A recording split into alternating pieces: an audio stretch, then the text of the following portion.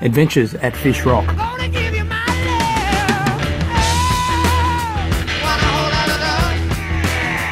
The Sydney Common Octopus can move around using its arms for crawling or using its siphon to generate a jet stream of water to propel themselves. They are typically nocturnal feeders that feed on crustaceans and mollusks. They are also known to be cannibalistic at times.